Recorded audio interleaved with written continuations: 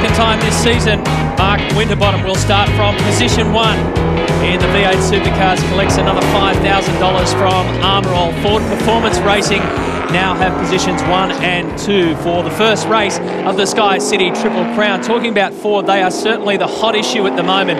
We're going to talk right now about this burning issue of the company's change of policy in terms of funding support in V8 Supercars racing.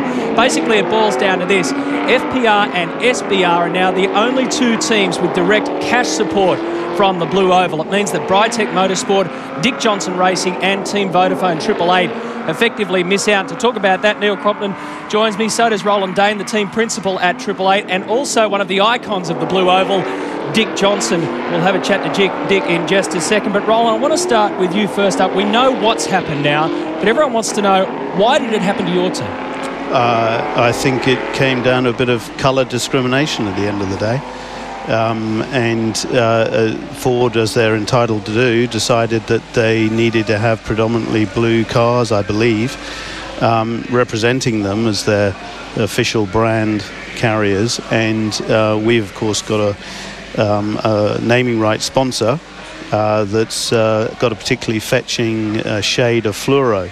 And so I think we've fallen foul, to be honest, of circumstances in terms of differing branding ideas from competing sponsors, if you like, on the car. It's amazing to think. Dick Johnson, what does this mean for you and DJR? Well, it obviously means that we've really got to sit down now in amongst ourselves and see what options we do have available to us to be able to fill the gap that's left there, because it was a significant part of our budget. But going forward, as I said, we'll just sit down and see what we can do, and then, like everyone else, we'll make a business decision on which direction we take.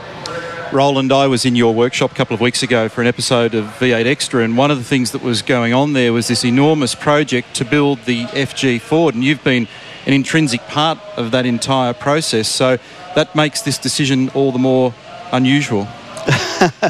Unusual, yeah. I mean, it makes it a little bit more difficult for us to absorb, really, as a company.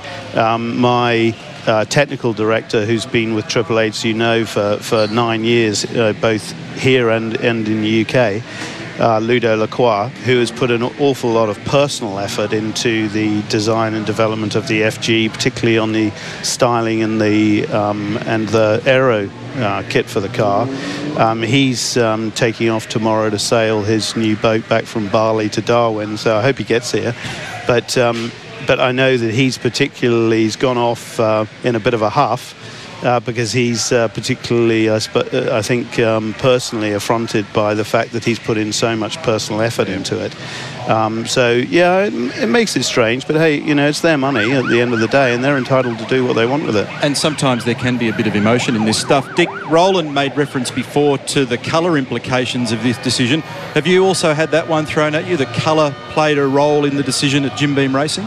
Well, not directly, but that's what we believe is one of the reasons for it. But, you know, I see that in one respect, I suppose, they still make red cars, I know that, so that to me sounds a bit ambiguous. Roland, if red is the issue for you, then there's quite a few people out there watching this thinking, well, why wouldn't you just go red next year? As in, would you switch sides and go to Holden? Oh, I mean, look, at the end of the day, we've always got the opportunity to change if we wanted to. It's, as Dick alluded to there, it's a business decision, whatever direction we go into. And, hey, yeah, maybe we'll run one of each.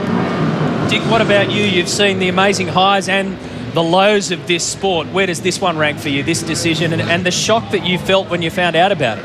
Well, look, you know, as you know, mate, we've had a lot of those over the period of years that I've been involved, but certainly this was totally unexpected. Some of the others come unexpected, but certainly not like this. So we'll just regroup and sit down and see what our options are, because you know, I'm a great believer in turning negatives into positives, and when one door closes, another one opens, and let's hope it's a good one.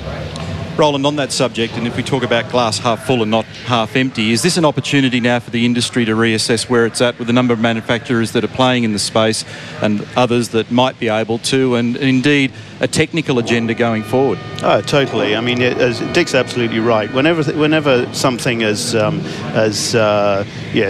negative as this comes out of the blue to you, as it were, then you should always be saying, okay, well, what can we make out of this? And I think that's not only from a team point of view, but it's also from a category point of view. We've got to understand that things are changing. And these two companies that we're involved with here, Holden and Ford, have both had their fair share of challenges in the last year or two. And we need to learn to adapt our sport to really to suit what our sponsors and manufacturers may want in the future.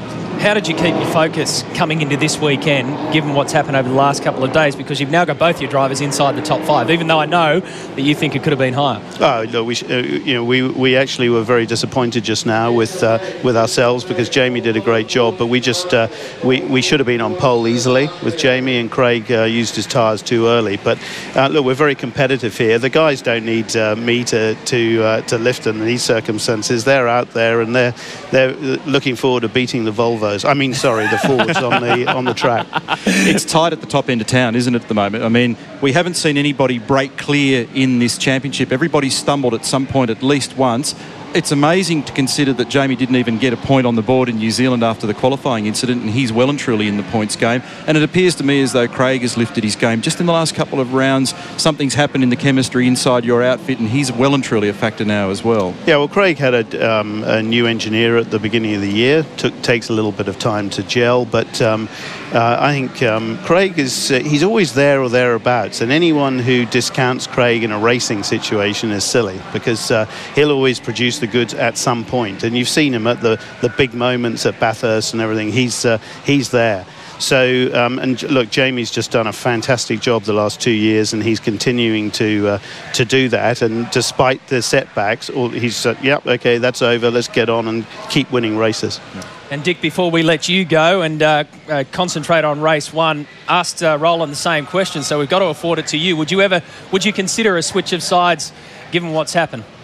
Well, look, when you consider the amount of work that's gone into the development of the new FG, I suppose it would be very disappointing to go anywhere else. But after all, they're only sheet panels, so we can pull one set of sheet panels off and bolt another set on. So and still maintain the engineering that's currently in the cars at this point in time. So, anything's possible. As I said, we just really got to see what our options are and make a business decision. All right, mate. Well, these are interesting times. We appreciate your thoughts, Dick, and we appreciate yours and your time as well, Roland. Thank you very much. Good luck in race 1. Thank you. So there it is. That's the biggest issue facing the V8 Supercars at the moment. We're going to take a break here from Hidden Valley. The Australian Formula Ford Championship is coming up.